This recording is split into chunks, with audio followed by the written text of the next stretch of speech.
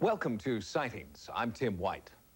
January 7th, 1948, 5 months after the mysterious crash near Roswell, New Mexico, a National Guard pilot on a routine training mission radioed in with a strange message. The pilot, a decorated World War II ace with over 2,800 hours of flight time, told the tower that he was in pursuit of a glowing object he could not identify. Moments later, the pilot, Thomas Mantell, was dead. In 1948, 3 separate UFO sightings that have come to be known as the classics sparked the modern UFO investigation movement. In response to public demand for answers, the U.S. government established Project Sign. Its stated purpose was to scientifically investigate UFO sightings, and among its first commissions was one of the 3 classic cases, the mysterious death of pilot Thomas Mantell. Was the World War II flying ace the world's first UFO fatality? Tommy was my big brother. He was 3 years older than I. And sort of awesome to me, of course. I remember Tommy mostly interested in airplanes. He made model airplanes and he had them hanging all over his bed. He wanted to be a fighter pilot so bad, but he was too tall. But then he was very happy when they sent him over to England, and his job was to take the gliders and paratroopers behind the lines. And on D-Day, that's what he did. On June 6, 1944, Thomas Mantell proved just what kind of a pilot he was. Mantell's top-secret mission was to deliver a glider deep behind enemy lines. Towing the glider behind his unarmed C-24, Mantell came under attack from enemy anti-aircraft fire 100 miles from the drop-off point. The plane was hit, but Mantell kept going and completed his mission, dropping the glider on target. This is what his plane looked like when it landed safely in England. He was awarded the Distinguished Flying Cross for heroism and extraordinary achievement in aerial flight. When he got out of the Army, I was hoping he'd get a regular 9-to-5 job, but he still wanted airplanes, so he started his own flying school. Then he joined the Air National Guards, and he liked that because he got to fly fighter planes in the Air National Guard. On January 7th, 1948, 6 months after receiving the Distinguished Flying Cross, Captain Mantell died during what should have been a routine training mission. He and his flight were retrieving some aircraft that had been undergoing overhaul and maintenance down in Marietta, Georgia. Larry Tabor is an historian and aeronautics expert who's been researching the Mantell case for more than 10 years. When I got into college, I found out that our squadron at the University of Louisville was named after Thomas Mantell, the Arnold Air Society portion of it. And so I began to do more and more research. Tabor has amassed hundreds of civilian and military documents related to the curious death of Thomas Mantell. He was returning from Marietta, Georgia that day with 3 other men in a flight of P-51 fighters. And they were returning to Stanford Field when they received a call from Godman Tire at Fort Knox to pursue an unidentified flying object that had been in the area. One of the airplanes did not participate in the flight because it was short of fuel. The other 3 aircraft continued on, even though 2 of the aircraft, including Mantell's, were not equipped to go at high altitudes.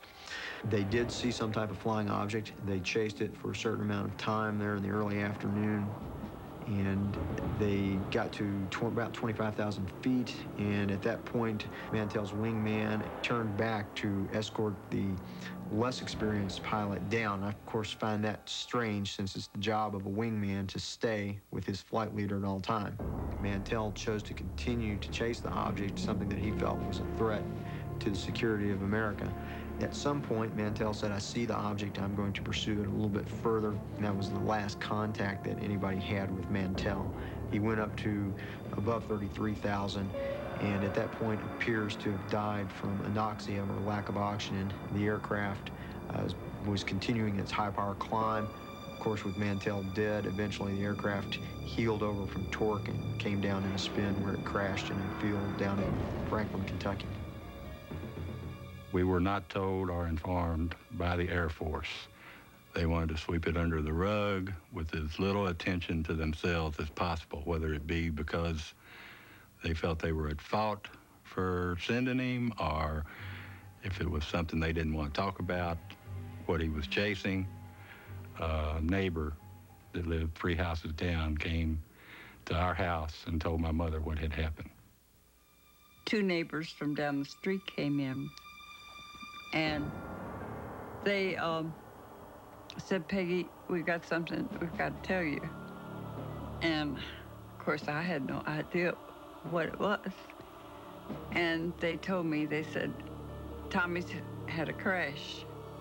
And I said, "Oh, is he all right?" And they said, "No, he was killed."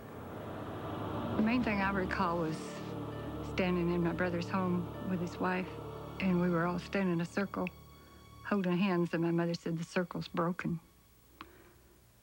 And I might say she was broken also. For nearly 50 years, the family of Thomas Mantell has searched for an explanation.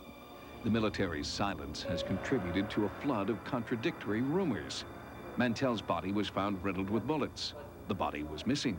The plane had disintegrated. The wreckage was radioactive.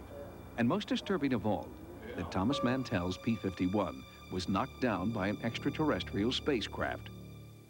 When we come back, our Sightings investigative team returns to the crash site. Remarkably, after nearly 50 years and a thorough military investigation, Sightings was still able to find additional pieces of wreckage from Thomas Mantell's P-51. National Guard pilot Thomas Mantell, on a routine training mission, spotted what he believed was a UFO bearing down on him. Moments later, his plane crashed, and from that day to this, his family has never known why. They've always had the theory. I still hear the Venus theory, and most recently the balloon theory, the top secret balloon that was out at that time. The Air Force will neither confirm nor deny the existence of a balloon near Godman Field that day. But there is compelling evidence that such a balloon did exist. In the hours before Mantell's UFO sightings and subsequent death, several bases reported seeing a UFO overhead, traveling at 250 miles per hour. One air controller described it as round and white, resembling a parachute.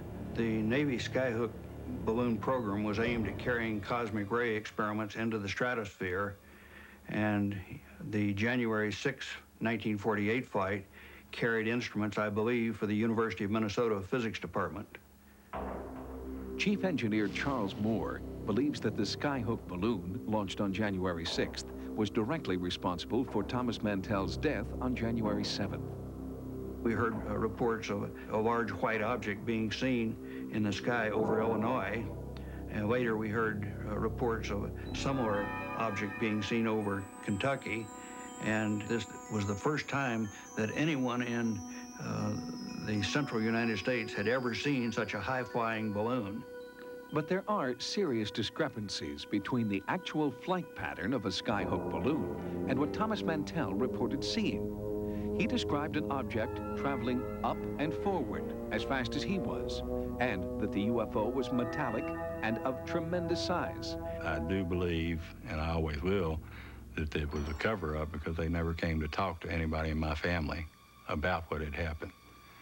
They more or less just let us assume what had happened on our own.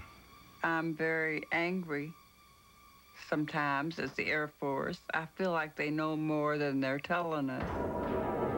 It's affected my children because they never knew their daddy growing up. They were just children. I feel that he was intelligent and experienced enough not to have made the mistake of chasing a balloon. On several occasions, he said he couldn't gain on the object. It even appeared to be going faster than he was.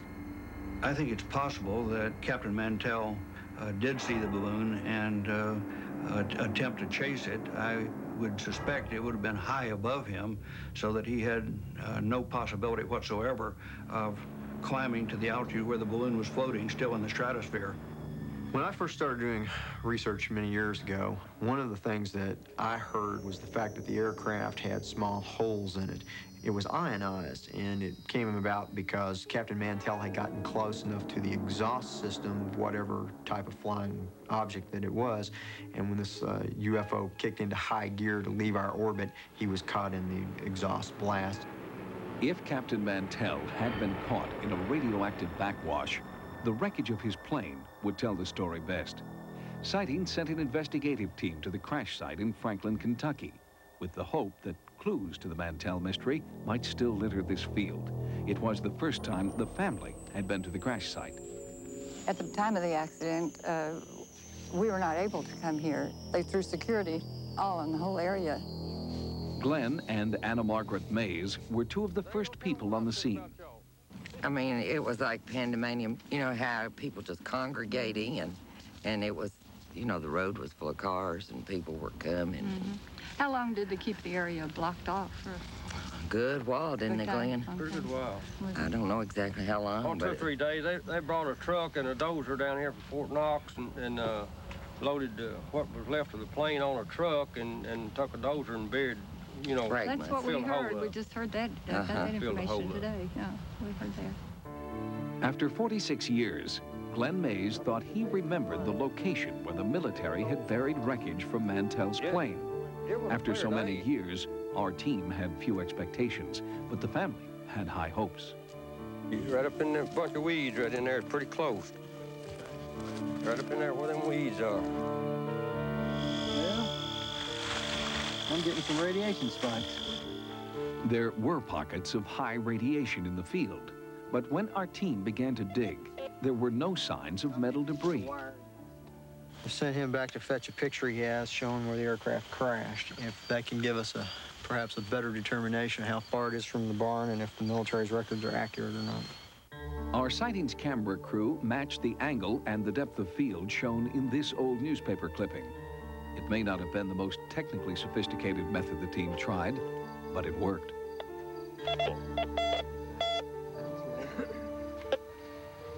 Yep. Aircraft. It's green, isn't it? Yeah, it's chromate green. That's the interior of the aircraft. That's one of the spars. There you go. It's not necessarily all over. It's just like on sections. That's interesting. See? Here, it'll spike, but up here, it goes back to normal. In just the few remaining hours of daylight, Larry Tabor and the sightings team found over 24 pieces of wreckage. Fortunately, there are serial numbers on several pieces of the aircraft that were recovered, and these can be traced to ensure that it did come from the airplane that Captain Mantell was flying that day. I hope what you all are doing brings to light some of it, because I was hoping before I pass on that I find out what it is. If this is wreckage from Mantell's plane, why was it buried in an unmarked trench by the same military that had promised to do a thorough investigation? And why does it refuse to answer the Mantell family's simple plea? What happened to Tommy? As far as a military cover-up, I believe there was, at that time, very much a cover-up of the whole incident. To me, that's why there's always been a question. Maybe it was a UFO. How do we know?